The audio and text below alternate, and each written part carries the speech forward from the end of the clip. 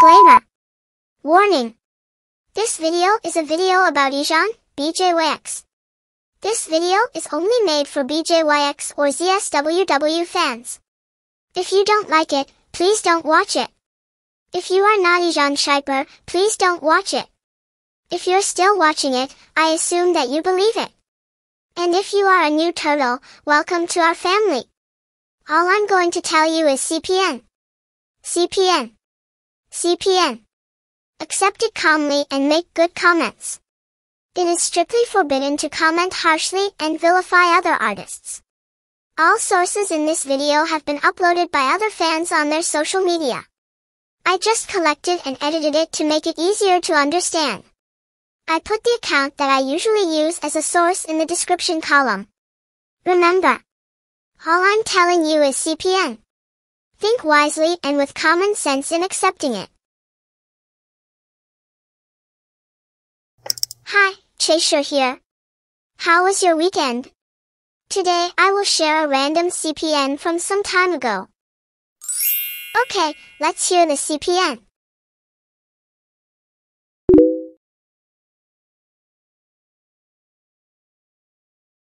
Some time ago I found several CPNs. Among them are excerpts from DD's latest drama, War of Faith.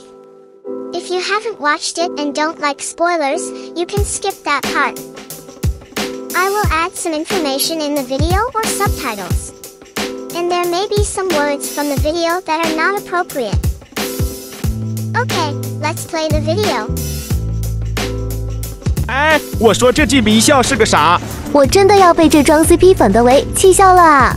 下次麻烦把博君艺校顺序理清楚点。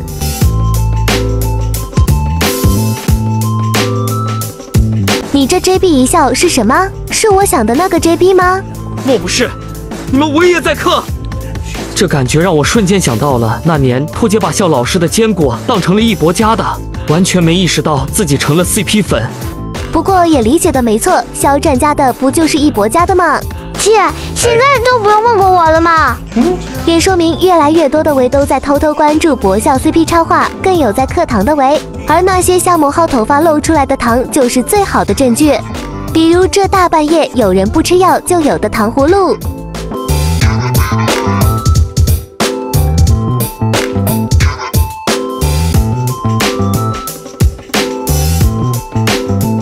一个礼拜的5A 车厘子和百里送桃酥都是瞎磨课堂最好的证明。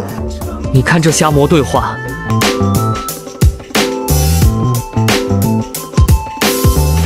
不是主动就是诱惑的，哪里还有一点唯粉该有的样子啊？不是你先的吗？哈哈，所以承认吧，博君艺校就是真的。你俩这是批发更便宜，主打勤俭持家呗。这是今天新鲜的小博，你以为他只是秀出了感情稳定的爱情小骨头吗？那怎么可能？秀王波肯定不会放过任何秀的机会啊！他穿的可是俩宝都钟情的小众品牌 Nance 哟，还有这幢小众品牌的概率，再次证明顶流夫妇也得拼单勤俭持家啊！这感觉像极了姐妹透露的博校私服，就是全内娱也找不出撞得这么巧的顶流。谁懂这句有一个很小众的品牌，就他俩真的含金量啊！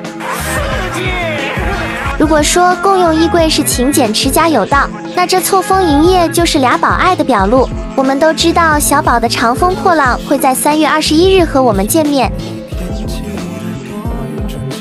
然后我们战代言品牌的新品发布会就安排在晚一天的7点半，你说不是故意的，怎么会刚好只错峰首播当天？果然周四是去见你的好日子，错峰营业也只为爱呀！哈哈，快看这是什么好东西！我说老谷，你这小兔子坐在蘑菇上是几个意思？灵感来源不会就是出自果园的肉山太太吧？你看看，简直就是一毛一样啊！这下好了。都知道咱们博哥4点钟蘑菇为啥会醒了吗？醒了。就问兔姐们，你们还好吗？再看我们来新浴缸花絮里，和庆姐，同事们是怎么吃东西的？和庆姐是把嘴塞得满满的，举杯畅饮。同事一起也是眼睛里只有吃的，沉浸式的干饭博。但只要他面前有战哥，好吃的全都不香了。你看他这眼神，不愧是爱吃主食的河南人。这是王一博肚子真饿了，这也是王一博真饿了。王那个波看他哥赤裸裸的眼神里全是占有欲，就这还不够说明一切吗？哎呦，你俩还真是不对劲啊！今天来这段心满意足的笑容都看了吗？先跟货店去抄手，晚上是真假真的。这笑容不就是得到了他想要的满足吗？果然，这些真的来自于幸福的情感借鉴。所以现在再看这段，就和官宣也没啥区别了吧？笑老师慌的一批，王老师得意又暗爽。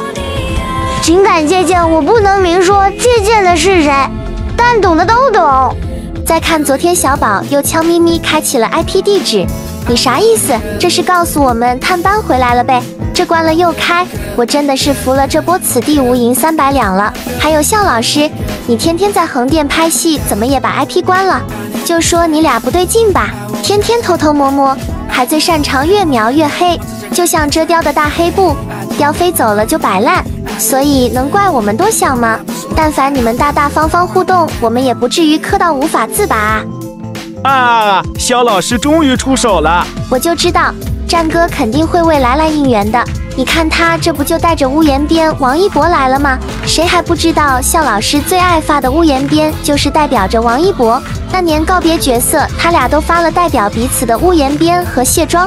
所以在追风者上映的前一天，他发屋檐边，不是应援又是啥？24节气都过第4个了，才想起发屋檐边。你这明显就是拿这个春分为应援当借口，等风来不如追风去啊！再看这风筝的设计就非常巧妙，分分钟梦回我们的博校爱情小飞机啊！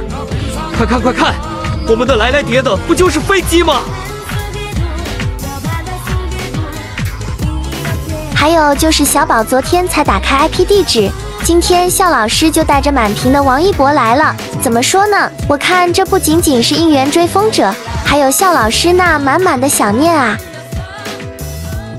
嘿嘿，看看我又发现了啥？我说现在磕 CP 都玩这么超纲吗？姐妹发现，在春分的诗句里有一句穿上良人放纸鸢。如果说只对上追风者的纸鸢也还好，但绝就绝在了春分还有一个含义，那就是春天的分别。对于有情人来说，那是扔在心湖上的石头，外人不知，但已经荡起层层涟漪。春分还代表内心的相思，所以今天不只是家属应援，还表达了对波波的爱啊！而且我似乎知道了为啥战歌春分发屋檐边。唐朝诗人钱起以春燕归来为主题做的春分诗，说的就是燕子喜欢栖息在人家的屋檐下，而且燕子还是成双成对的休息，所以春分发屋檐边是想念王一博，更是带着相思回味那不久前小宝关了 IP 的探班啊！所以真就像我评论区姐妹说的那样，关不是为了不让知道，而是要明晃晃告诉我们他俩见面了，而开 IP就是告诉我们他回来了呗。